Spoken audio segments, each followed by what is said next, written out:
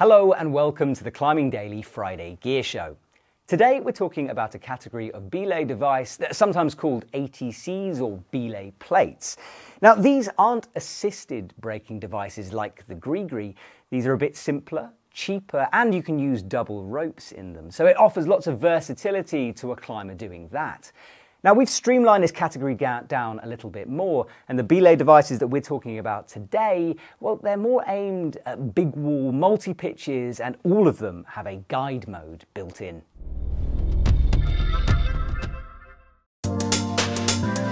This is not an instructional video. If you want to learn how to use these devices, there's lots of information out there on the internet, and I've put relevant videos down in the description below. Okay, so we're looking at 3 different devices, and it's worth mentioning that this is not a sponsored video either. We've simply gone through the products in the EpicTV shop, used our own experience, your feedback, and shop sales to come up with this list. So the first one on our top 3 is from Black Diamond, and I'm excited by this because I used to use the ATC guide when out in the mountains, but Black Diamond have come up with a streamlined, lighter alternative, the ATC Alpine Guide. The Alpine Guide is a more compact, lighter version of BD's normal ATC plate. It's designed for double or single ropes from 6.9mm to 9mm, and it's just 73 grams.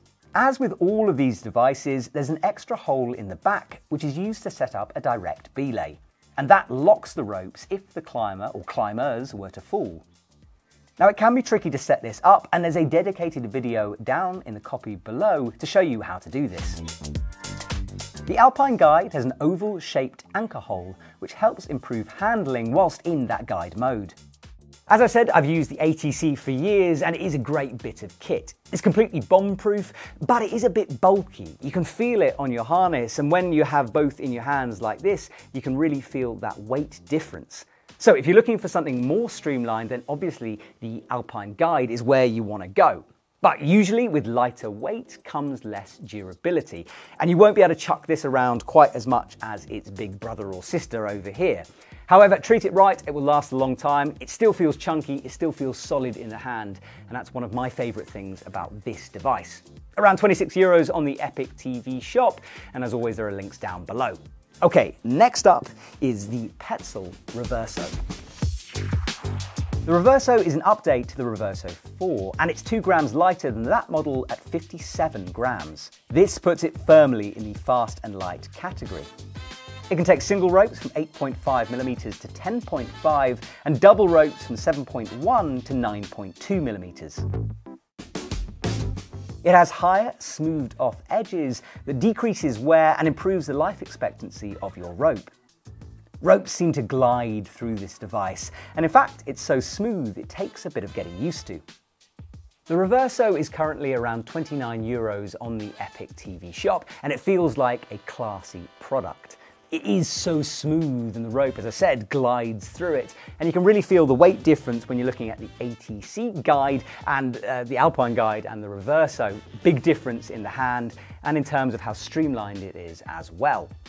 Now, often this comes down to personal preferences, and both the Reverso and the Alpine Guide have this little hole in the front which you can use to lower the climber using quite a lot of power if they fall off. Because that's the disadvantage of the direct belay guide system, is that when they fall off you need to release the rope. Now this is fine 90% of the time, but one company has come up with a different solution to this. So it's time for the DMM Pivot to come into its own.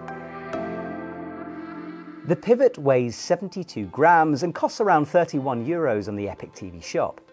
It can take single ropes from 8.7 to 11mm and halves from 7.3 to 9.2mm. It works in a similar way to the other 2 in terms of setup, but it has an extra movable shackle piece on the back. This is for lowering the climber in guide mode, and it's a very simple and easy process compared to the other 2, reducing the force needed on the cranking carabiner and making it simpler. That pivot function is not a gimmick. It really improves the ease of lowering a climber, and it's a great thing that might help you in a tricky situation. Now obviously this movable shackle is what the DMM pivot is all about, but that doesn't stop it being a great belay device when you're using it from the hip, top roping, lead climbing, whatever. It works absolutely brilliantly. That pivot is just an added little feature that really can save you in a tricky situation. Don't be fooled into thinking that every carabiner will fit into that lowering hole on any of the devices. A lot of the brands have a specific carabiner that they make within their range for that purpose. You can sometimes find one, for example, this screw gate here fits nicely into that hole, but it doesn't on the other devices. So just bear that in mind if you're taking it out onto the mountain and you haven't used it, you haven't tested that carabiner, that it could prove to be a bit of a problem out there in the field. Okay, so which one would I go for? Well, it's really hard to decide because they all do different things.